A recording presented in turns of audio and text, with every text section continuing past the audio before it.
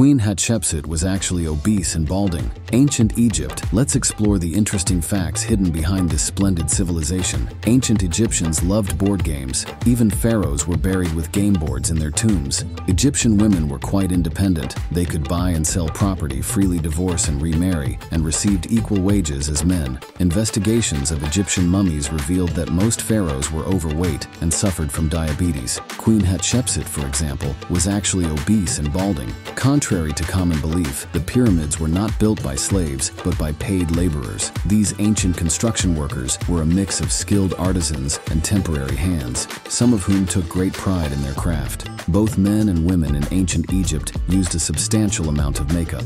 They believed it offered protection from the gods, and the lead content in the cosmetics helped prevent eye infections.